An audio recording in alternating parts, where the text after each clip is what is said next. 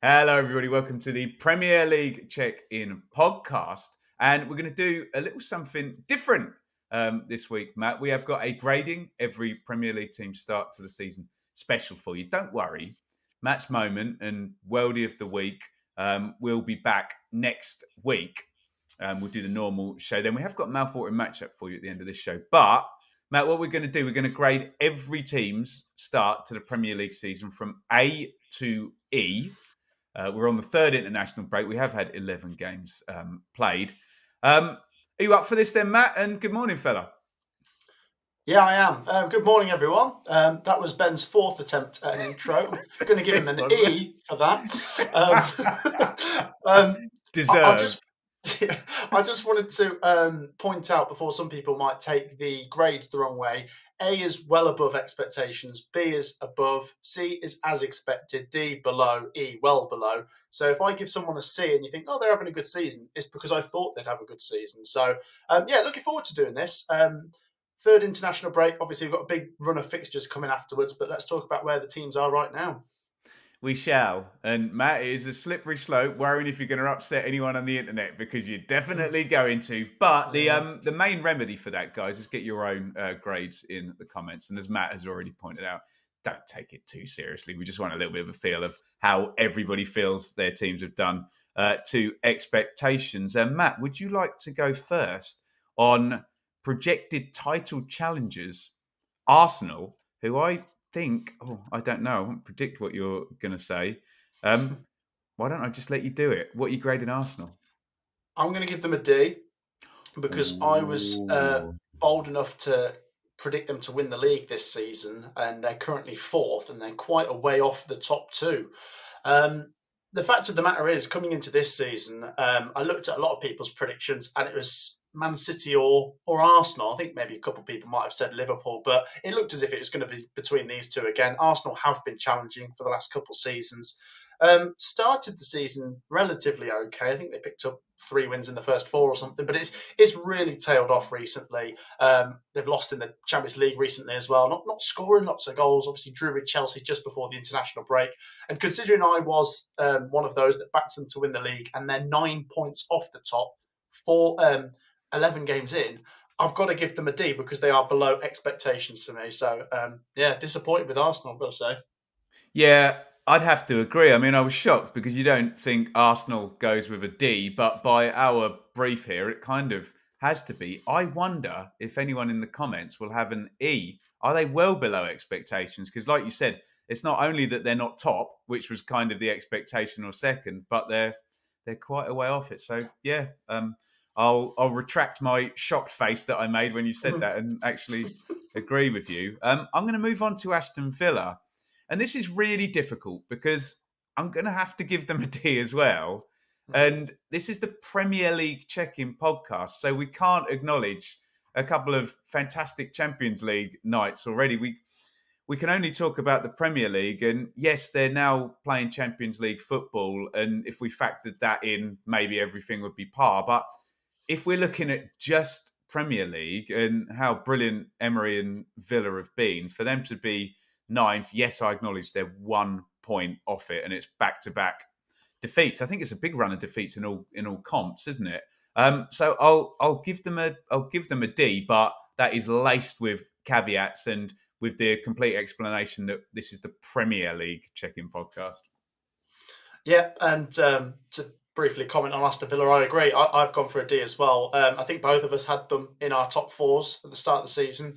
Currently 9th, Ben, so quite far off it, but 1 point off 3rd at the same time. So the table is a little bit difficult to read right now. So it'd be very unfair to give them an E. They have had some good results, but the recent form hasn't been great. I'll go with a D.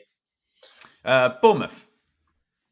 It's got to be a C for me because I predicted them to finish 12th and they're currently 12th.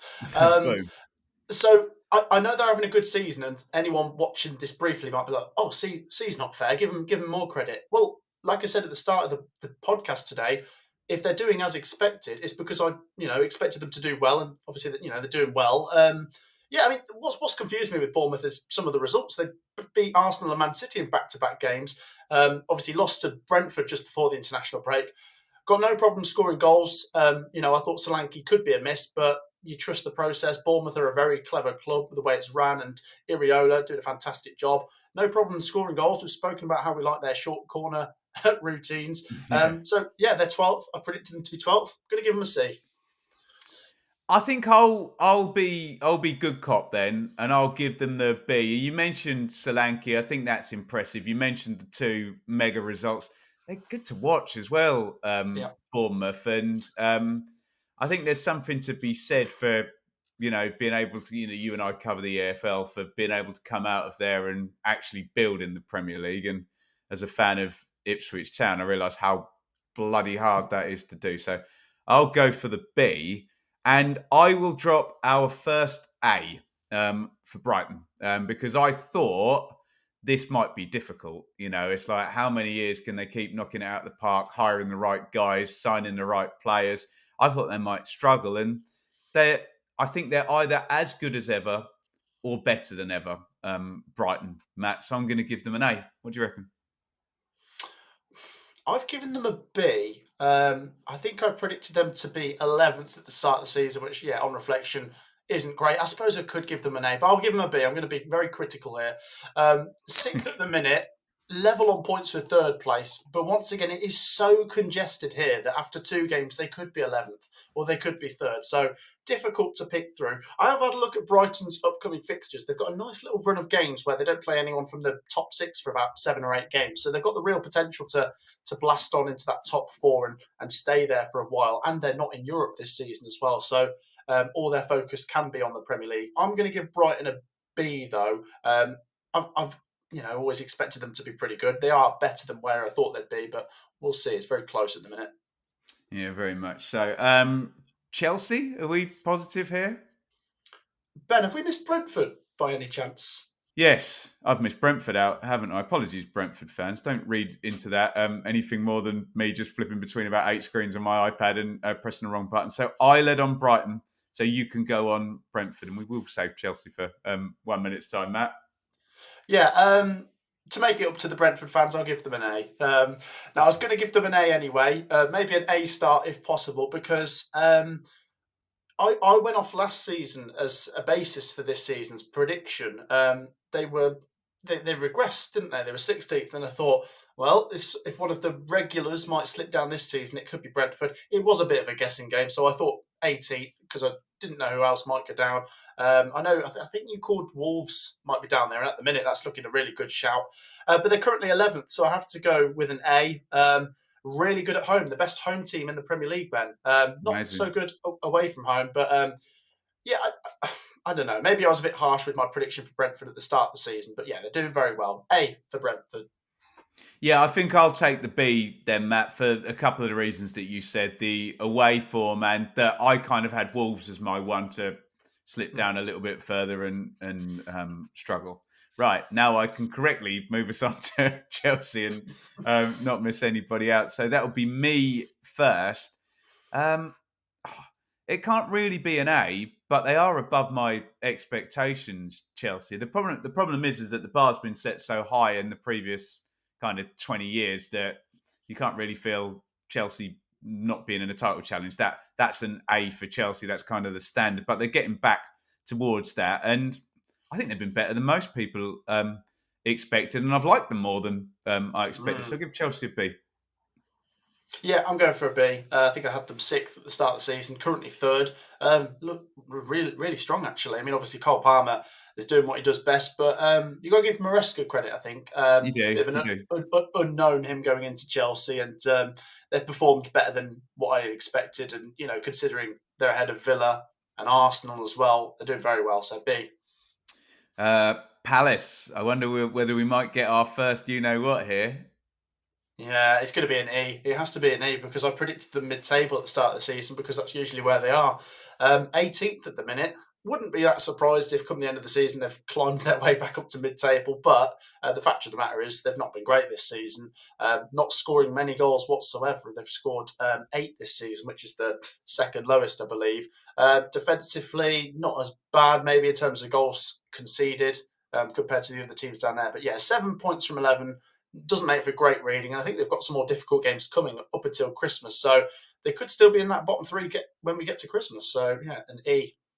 Yeah, it's got to be, hasn't it? Because we all saw the end of last season. Everyone's kind of thinking, right, can this be the season Palace move from the middle a little bit further up and have gone completely the other way, which is very disappointing for the Palace fans. So yeah, it has to be an E. Sadly, with just one win so far. I will move us on to Everton. Have Everton just done exactly what we all expected them to do? Or have they been slightly worse? No, they're probably just par, aren't they? I don't know. I might throw it to you. I'm going to give them a C because I don't think many people had them miles away.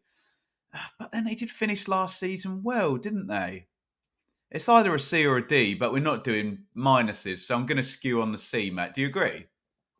Yeah, it has to be a C for me. I had them 16th at the start of the season. I think I got 5 bob-ons. Not to brag, but no, Everton kind of. I mean, look, by the way, it's so early into the season, the table might look completely different at the end of it. But it's their spiritual home, isn't it? 16th after the last couple of seasons, just getting over the line. I think they've had some decent results. I mean, actually, if you're going to say if we take away the first couple of games of the season, but we're not obviously doing that, you'd maybe give them a B because the run of form since then has been better. But you take everything into account here, probably a C. But they did have a slow start and they have improved. Fulham, Matt. Got to be an A. Got to be an A because I had them sort of at the bottom of the mid-table section, 15th, which maybe was a bit harsh at the time, but looks very harsh now because they are now 7th in the table and very much in that European sandwich, as we've said before, pulling out some really, really good results. I think they've got a difficult run coming ahead of them, though. But yeah, really, really good this season. When you think how many quality teams there are up there this season, Fulham are being consistent and they're churning out points against some of the bottom teams here. So yeah, very impressed. We've said before, Marcus Silva, what a job he's doing. Got to be an A. I'll go the B, Matt. I'm just not quite as high as you are, and maybe it's a little bit unfair because could they be at the peak of where they're going to be right now? It does feel there's a bit of an open door in terms of the race outside of the top 4, which we've discussed on the last couple of weeks on the show. But yeah, really good Fulham. I won't go all in on an A, but I will take a B. Here we go then. Ipswich Town. Now, this is really interesting because Ipswich were quite hyped at the start of the season. So I do think a lot of people might have them below expectations because a lot of people had them comfortably surviving. Maybe it's the emotion in it for me, where if I see a 17 next to Ipswich, I am cock a hoop.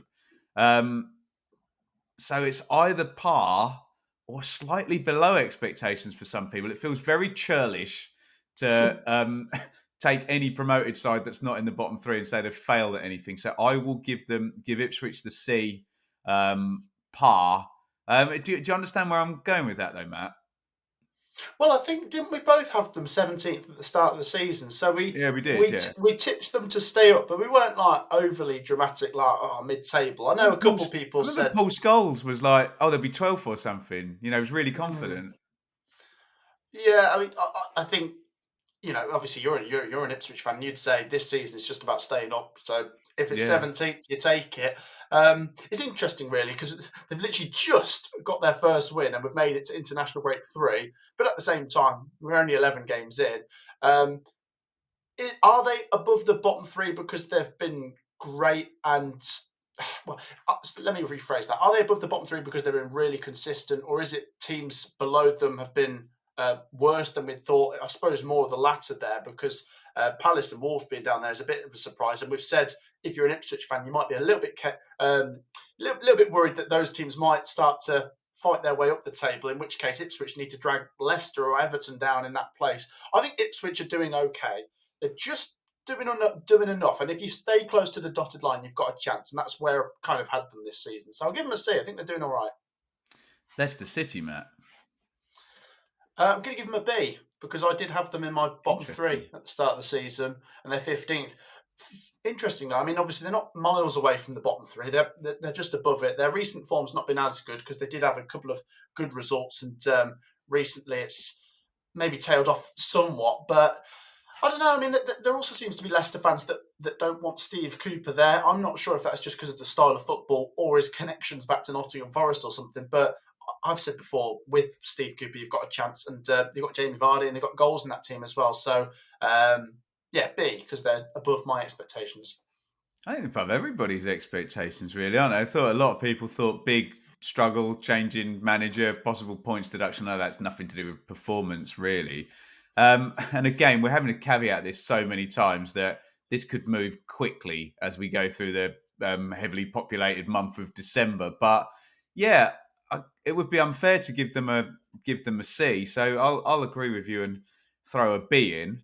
And I'll move us to Liverpool, which just has to be an A. They've been absolutely brilliant, haven't they? And obviously there was a lot of chitter chatter, Matt, about not many signings coming in, and you have to follow up Klopp. What are you going to do to follow Klopp? Well, seems like the smartest thing they could have done was take a lot of the good and just give it a little bit of time. And maybe other clubs are going to look at that now and think, I mean, I know, Matt, it's not the case sometimes where you're actually a manager leaves and they've been successful. Normally a manager gets sacked, 9 times out of 10. But maybe people will look at this when there's a big managerial change and say, look, go in and for the first season, don't change a lot and drip it out. Although I heard David Moyes on an interview the other day saying that's what he tried to do. And hey, sometimes it doesn't work, but it's working for Arne Slot. A. Yeah, and I'll agree with an A. Looking at how we're describing the grades, I mean, I was tempted to sort of say B, but it doesn't sit right with them being top of the league because I had them third in my original prediction. But if someone had said to me, would you be surprised if Liverpool win the league? I might have been like, well, yeah, maybe a little bit, but wouldn't have been like dramatically surprised because I think after Man City and Arsenal, they are the next best team to challenge. But yeah, you've got to be an A. You look at the points they're churning on, the gap they've opened up already. They've been brilliant. So A, yeah. Can bad cop Matt find an E for Man City, I wonder? Well, because I predicted Arsenal to win the league, I actually had Man City second, and that's where they currently are. So with that, I will give them a C, but based on the results and most people's expectations, you'd think it would be below a C because they've lost 4 in a row in all competitions coming into this international break. I know all 4 have been away from home, but yeah, they've got to start putting things right. And I wouldn't be that surprised if they could still go on to win the title. So I'll give them a C. I'll be actually quite nice to Man City. Okay, I'll rein in my E then, Matt, and I'll go for a D, just purely because my expectations for Manchester City are that at any point in the season after about 4 games that they're going to be top of the league with a cushion, not losing games. And also the eye test, looking incredible and just battering teams and not really doing any of those things. I suppose maybe maybe you've convinced me it'd be a bit churlish to give them an E, but I'll give them a D. They're definitely below my expectations. Manchester United. So I think in a lot of people's narratives, Matt, their predictions for Manchester United were that Erik ten Hag would be sacked at some point and then they would rally after he's been sacked and be in a reasonable place in the table. So even though we might get to exactly that, we're not at that yet.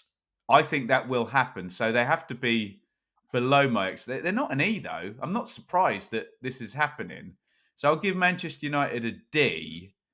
And I do think they'll rally now. But if they could start after Sunday, that'd be a big help. Yeah, do you know what? It's an interesting point you said there. I'm not massively surprised, but they are quite far out from where I originally predicted them. I'm tempted to give them a U for ungraded, but you're right, though. No, you've raised a very good point. They're bringing in the new manager now, Amorim, and surely this is the bottom of the peak, if that makes sense, the bottom of the trough or whatever we call it. Yeah, that's it, and it should start climbing upwards. Not scoring lots of goals, not scoring lots of points, but you'd imagine they'll get somewhere back into that top half and maybe back towards the European places. But they've really blown any real chances of a top 4 finish. Well, maybe not. It depends how good they are under Amorim. But I'll give them an E, actually, just because they're quite far from 5th place, which is where I predicted them. Okay. Where we go next? Newcastle United. I'll give them a C. I had them 8th. They're currently 7th, but nothing to separate those teams right now. What'll be telling is that Christmas fixture list now where everyone plays a load of games and the table spreads out a little bit. So where will Newcastle be at the end of all these games? Currently, kind of where I thought they'd be. Pulled out a couple of decent results. Beat Arsenal recently. Great win against Forest just before the international break. I'll give them a C. Yeah, I agree with C. And I think, do you think they were a little bit troubled by, Eddie Howe, the Eddie Howe to England thing? And I think maybe there was some sorting out and some concern there. And I think there's been a bit of punching in the kind of first couple of years of the Saudi ownership there. So I think they're a C, but I think there's a chance, like I've said numerous times on this show, that someone can infiltrate and move up a couple of places. It does look open with Villa in the Champions League and Spurs. We'll come on to Spurs in just a jiffy. But I will move us on to Nottingham Forest, which has to be an A, doesn't it? I think a lot of people had them. They were 17th last year, weren't they? Just one above the relegation zone. Going to be another battle. Are you going to get Spurs Nuno or are you going to get Wolves Nuno? Well, you're getting Wolves Nuno, and we've done numerous segments on Forest this season, and they've been tremendous. And the dictionary definition, I think, of well above expectations. A. Yeah, A star if possible, because I think we both had them mid/bottom half, if that makes sense. I had them 14th this season. They're currently 5th, second best defence in the league, second best away team in the league. I think their business has been absolutely fantastic as well, the work they did in the summer. Yeah, brilliant. A star. Southampton, Matt, currently bottom of the table. Well, this is interesting. If you're just going to grade Southampton's season, it seemed strange to give them a C, but they are kind of performing as I expected because I had them to finish bottom. So I will give them a C based on that. But the Southampton fans won't be impressed. It's not like well, a C is basically a pass, isn't it, in school? But this isn't going to pass for Southampton staying up this season. 4 points adrift at the minute. They have had a couple of decent performances. They did get their first win against Everton, but they need a lot more really to stay up. They don't want a gap to form, but I'll give them a C because I thought they would be bottom. I'll go for the D on the basis that they've already played Leicester and Ipswich at home and haven't won either of the games. So I thought they'd struggle, but I think they've struggled and they've given up a couple of key opportunities in games against the promoted teams. So I think the Saints fans would have expected, at least a win in. I mean, they led in both the games, didn't they, and conceded late goals in both the games as well. So I think they've been bad, Southampton, and then when they've had a chance to be good, they've kind of snatched defeat from the jaws of victory a little bit. But again, any promoted team has my empathy. It's bloody hard work, I tell you. So I'll caveat it with that. Spurs. I don't know whether I might need to give Spurs an E, because I like Ange and I thought Spurs would be. I mean, I take all your points about the league table, that it could change very quickly. But the eye test on Spurs, they've just been a bit flaky, a bit inconsistent, lost some silly games. There's this stat doing the round about them always going behind in home games. Yeah, I'm going to give them an E. I think I thought they could have been really good this season, Spurs, and they just haven't been. So I'll give them an E. I think you might disagree with me, though, looking at your reaction, though, Matt.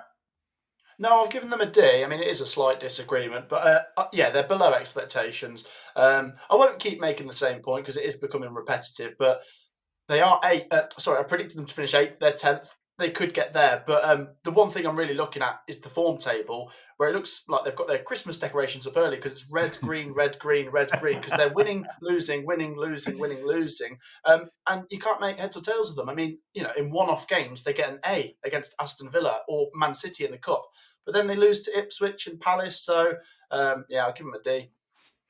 And West Ham United. I'll give them a D as well. I had them 10th at the start of the season.